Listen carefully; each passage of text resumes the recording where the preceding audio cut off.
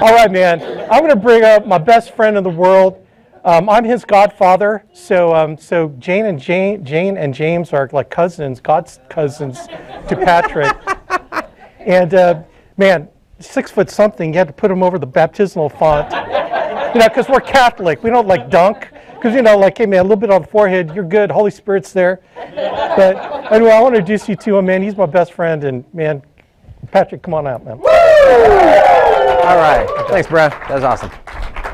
Thank you. Okay, so thank you very much, Alex. Thank you very much, Jenny. Hard to follow those guys, especially Jenny. That was really good stuff. So welcome. My name is Patrick Connors. Right. I was hired by Alex and Jenny Abuyuan, and my home hotspot is Cincinnati, Ohio. Woohoo! Woo! So, you know, Andy talks about the stuff that we have to go through in life, right, Pam? Like he says, either we just came out of some stuff, you know, like, ugh, or we're stuck right now in some stuff, like knee deep in it sometimes, or we're headed towards some stuff. But that's just life, right? Isn't that what he tells us? And the culture that I've learned from the Alliance, and the culture that Alex has always taught me, and what Andy has spread the message is, it's going to be okay. Yeah. It's just the struggle before the victory, right? So since everybody likes a train wreck, right? Everybody, and you're not a proper American if you don't rubberneck when you see the crash site. I thought I'd share with you a train wreck. Would you like to share one of my? In fact, maybe some of you guys were standing in this same exact pile of stuff. I can't wait to hear if we were. So one day, Suzanne and I were coming back from a conference, Tia, and we went flying over a mountain, and we just kept on flying, and I don't know what happened, but the car was totaled. That's about the last thing I remember. It's a miracle we made it. And when the whole thing was said and done with the finances and the hunk of metal and the totaling out and the insurance, this is about how much money we got out of it. And this is about how much I still owed on the car. You with me? So we were upside down on our loan. I didn't have any money to pay off the loan or get a new car, Kyle. I didn't have any credit so I could go get myself something nice out there. You with me, Cameron? And I didn't have a clue what I was going to do. So I called Alex Abuyuan. And I said, Alex, what am I going to do? And he said, well, come on over and we'll talk about it. And I said, I can't. I don't have a car. So he's like, all right, I'll come over there. And he was giggling when he got over there. See, Alex doesn't like stress about the struggle.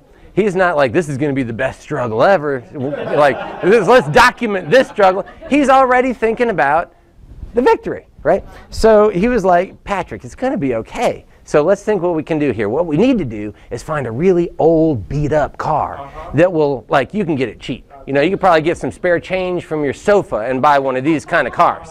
You probably need a Toyota Camry. You probably need a Honda Accord. You need one with like 300,000 miles on it. I'm like, whoa, this is good stuff. Let me write this down. So, you know, I grab a pen, and I'm like, say, what did you say? He goes, a Toyota Camry. I'm like, got it. Or what was the other one? He said, a Honda Accord.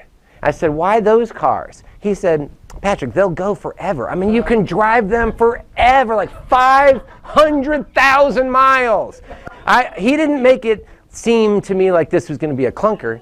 He made it seem like I had hope, like I had an option, Terry. You with me? So I was like, okay, so what are they again? A Toyota Camry or what was the other one? He goes, a Honda Accord, right, a Honda Accord. Toyota Camry or Honda Accord. Got it. So I got this, no problem.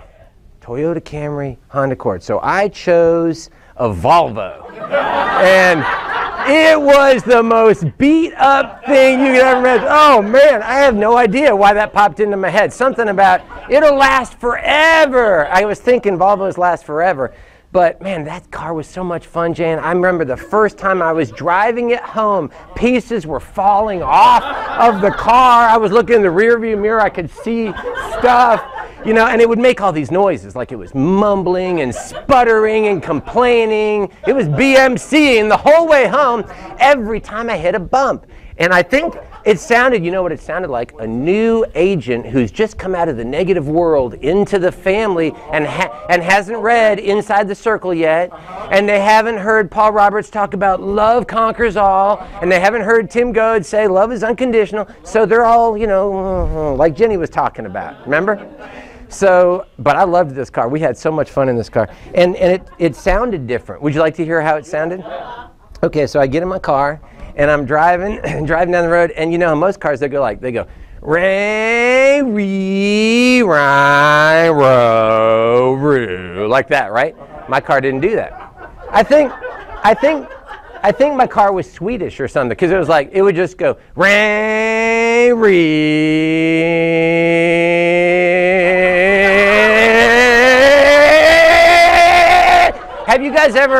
Have you ever flown on a jet airplane? You been on a jet airplane? That's what it sounded like.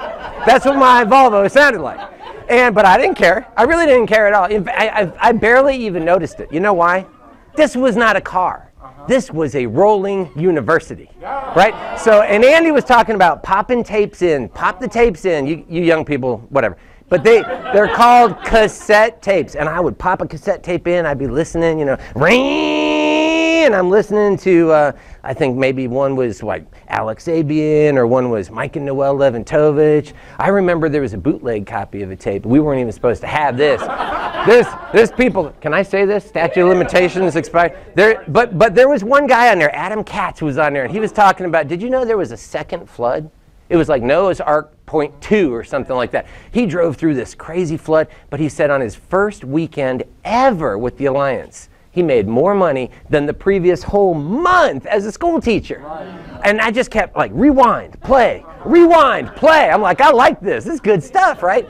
So then, and I would listen to, I remember, Fitz on the phone. Guess what that one's about? Fitz on the phone.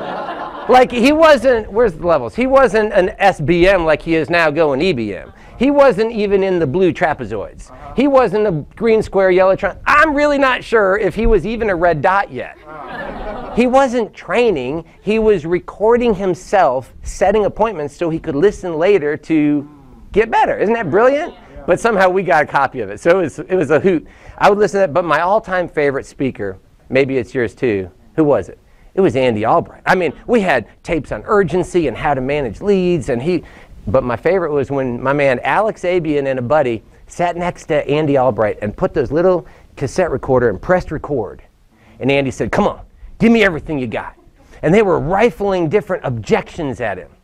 The things they heard when they were calling clients, or the things they saw, Nick, when they were in the home. And they were just blasting him, Terry. And Andy was just coming back like bam, bam, bam. And the tape was called All the Objections. If you could find a copy of that thing, it's golden. You're not going to find a copy of that thing. But anyway, so I was listening to that. But what was I really listening to in my car? I was really listening to the same message, tape after tape after tape. It was, what do I want? How do I get it? Right? That's pretty much all it was, plus a little bit of shicky-boom mixed in, right? So I'm sitting in my car like, and then all of a sudden, one day I had to pop the tape out and flip it over. Again, you millennials. So I popped it out, but not all the tape came out. This is my rolling university. So I'm like trying to get it out of there, and I'm like, it's like one of those magician scarves. I'm looking in, there's ramen noodles and like mom spaghetti. What is this? And there's like Rapunzel's in it. I'm like, what am I going to do? I was freaking out. So I called Alex. I said, Alex, what am I going to do? He said, Patrick, it's going to be okay. It's just the struggle before the victory. I'm like, okay, I can do this. So I thought about it, and I thought, I don't need a car to play the tape. I'll just put my little recording device right next to my ear and crank the volume all the way because, ring,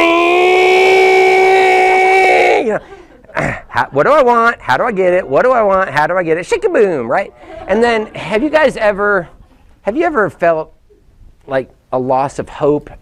Like serious business, not smiling. Like you're so crushed, your spirit, like the world is caving in around you. You can't breathe, like you're squeezed. You felt like that before? Like you thought the sky was falling? Well, that's the way this car was too. My car felt the same way you did, because one time I hopped into my car and I thought, that's weird. Maybe them vitamins are kicking in, because either the car shrunk or I'm getting taller. And then I looked up and the sky was falling. It was actually falling. Like the liner was like sagging down.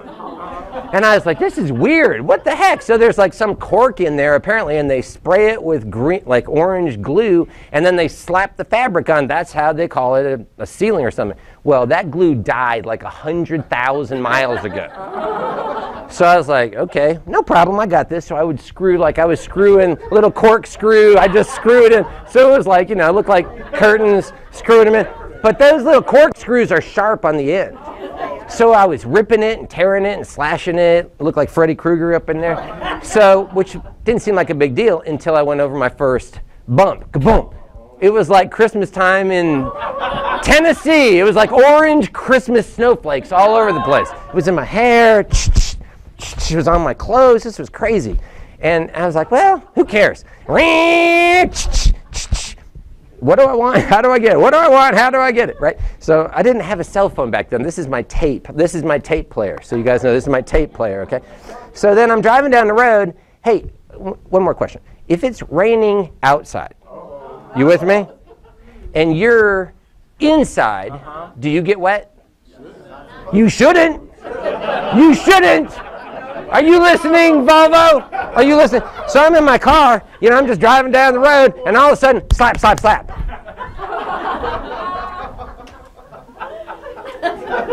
Okay. Slap, slap, slap.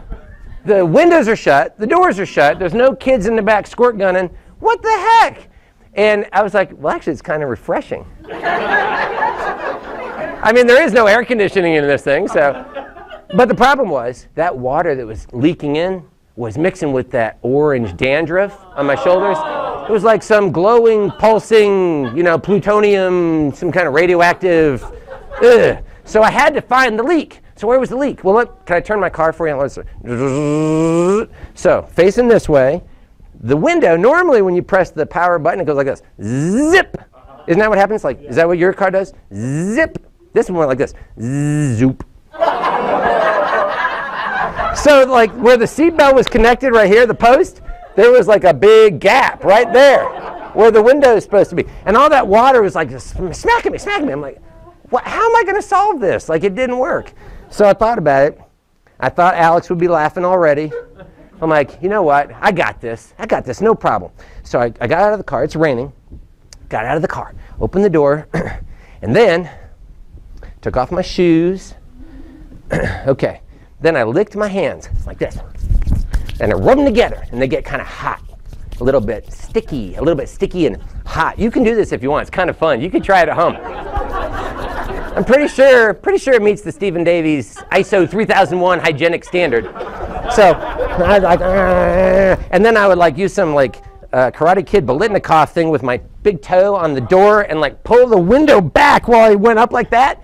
Bam! It worked. I couldn't believe it. It was like an Andy Riddle or an Andy Albright jump. Never mind, that didn't work. So anyway, so I'm back in my car. Everything's great. I'm like, I just did some Formula One precision pit stopping right there. You know, whoo! And then I pull into McDonald's and open the window again. Ah! What was I thinking? Over and over. And you know, I couldn't keep pulling out of the car to do that in the rain. I had to figure out how to do it while I was driving. So I was like, how's this going to work? So I set my cassette recorder down, my cassette player down, and I started driving with my knees a little bit. And licky, rubby, licky, rubby. And then I reach over with this hand and pull it back this way. Zip, closed. Voila! It worked! Can you believe it? So there you go. That's what I would do. Like, slap, licky, rubby, boogieing on down the road. What do I want? How do I get it? Shicka-boom! That's what I did. Everything was working great, except do you guys have brothers and sisters? Do you have brothers and sisters? Do you have brothers and sisters? Do you guys fight? I'm pretty sure the windshield wipers on my Volvo were brothers because they were always like going at it against each other. Like what are windshield wipers supposed to do, right? Squeak, squeak, squeak, squeak. Not these ones. They were like, squeak, squeak, squeak, squeak, squeak, squeak. And then they would like do this. And it was only like 3 squeaks. I mean, the windshield wasn't even dry yet. And they would like start fighting each other. So I got to pull over, open the door, get out, run around the front of the car to this side. Then I had to like do something, jerry-rig this little, wrestle with it. Then run around over here. Ha! Got it fixed. Oh no, the door didn't work. Oh, it's not like Diane Lampy's house. They didn't start with the door and then build the car around it. I couldn't get it. And there's cars coming by splashing me. What am I going to do? So I ran around the front of the car, opened up the passenger door, leaned all the way through, opened that door, pop it into traffic, mess those people up driving like this door, like, right in front. Then I come back over here, hop in my car, woo, ring, slap, slap, slap, okay, rev, wee, and I was just boogieing on down the road, and then I heard a flap. Have you guys ever heard a flap? I mean, like, what's a flap? I don't even know how to spell flap. And I kept hearing it, flap, flap, flap. Well, it turns out the way this Volvo's windshield worked was they just set it there, and they put this little black rubber weather stripping around the outside. That's all that was holding it in place. So the corner of it over here started to come up like this. And the faster I would drive, Jane, the more it would be like going, like 3 inches, it was just fluttering. 9 inches, it was like smacking. And it got about 2 feet, it was flap, flap, flap, flap, flapping. I didn't mind the flapping, because I was listening to Andy Albright. But I was afraid the windshield was going to pop out. That would have been a big problem. So I pulled over the car, come out, run around to the front of the car. I was beating that thing until it got back into place. Then I ran back to the front of the car again. I forgot the door. So I got to run back over here, open the door, reach in, open the door, throw the door into traffic, come running around over here, hop back in the car, bam, heading to EVP again. Are you guys with me? And I loved it. I loved every minute of that car. It was the best. I kept doing it. I was doing the do. I was, going to the hot spots, chasing down Alex and Andy. And one day, I was pulling up in my driveway. And it was a new driveway. And I saw some cars in the driveway. And they were my cars. And there was 5 of them.